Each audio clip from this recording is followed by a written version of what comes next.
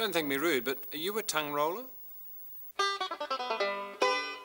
Well, are you a tongue roller? That is, can you do this with your tongue? Roll it into a tube. Well, if you can, you're a tongue roller.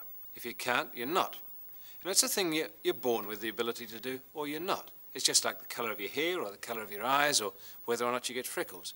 We say it's in your genetic makeup, which means you're born that way, or you're not born that way. And so if you're not a tongue roller, no amount of practice is going to make you one.